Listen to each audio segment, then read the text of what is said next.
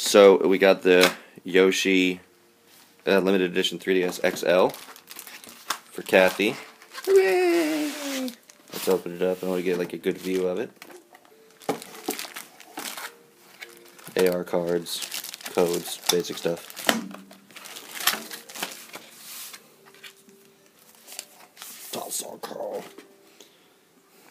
Oh, it's not green.